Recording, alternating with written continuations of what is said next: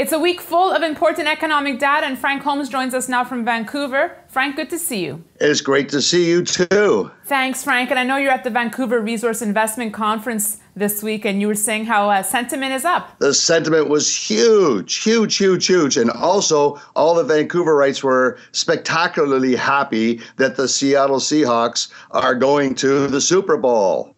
And during the afternoon on Sunday, they had a huge TV screen, so people ran from listening to presentations to watch the football game.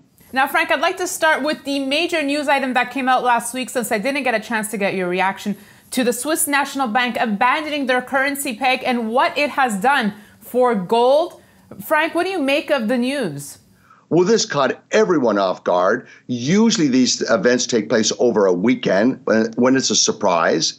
It was done in the middle of the week. It wiped out many money managers. So this creates trepidation. This creates a lack of confidence. And it seems that central bankers, everyone's out for themselves now. And what does that do? Gold goes up. Gold is safe money. It's always been safe money.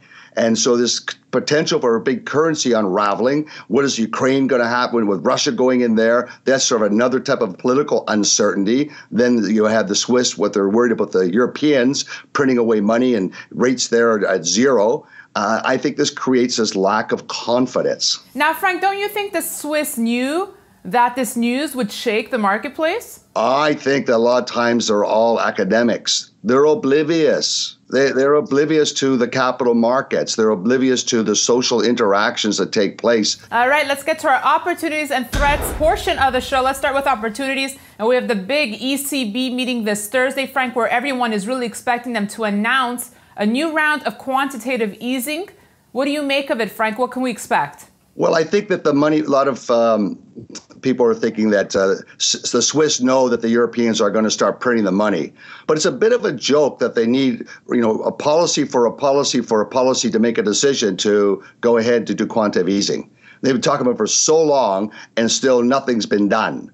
And so will it happen? Well, that's a big news if it does happen, because we also have, prior to them, I think is the significance of Bank of Japan. So this is an action-packed week. We have Wednesday, Bank of Japan. Thursday, we have the ECB. Then we have flash PMIs on Friday. And then we have the Greek elections on Sunday. In other opportunities, Frank, banks on the back of this SNB news have reevaluated their positions on gold. Many are calling for higher forecasts for the metal this year. Frank, do you think that this gold rally we're seeing is sustainable? Yes, I do. But for all your listeners, remember, this is a seasonal period that gold has a great rally as we go into the Chinese New Year. And I think that that's something that has to be put in context. Gold is not overbought for the past 60 trading days based on our quantitative models, but stocks are. The stocks are up over 20 trading days, 2 standard deviations. Over 3 months are up 1 standard deviation. So they've had a great move. Why? Because gold was basically flat in 2014, but the stocks were off dramatically. So you've got this wonderful comeback. We've seen positive flows into the gold funds ever since gold went above the 50-day moving average. All right, looking at threats now, Frank. Despite the uncertainty, many analysts are still expecting a U.S. rate hike this year. Do you agree?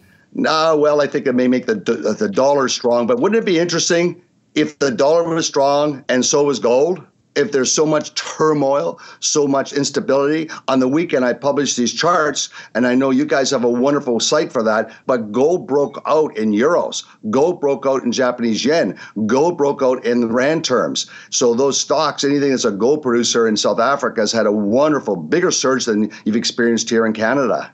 All right, we'll end now with your touchdown pass of the week. So much to choose from, Frank. What will it be? For this week, I think it's going to be all eyes on the ECB, but more important will be the flash PMI, because if it's negative, the Chinese will respond immediately, unlike the Europeans, which have been talking for months now. They'll respond with another form of stimulus. Now, what they did for copper last week was a huge infrastructure program and funding for expanding their electrical systems.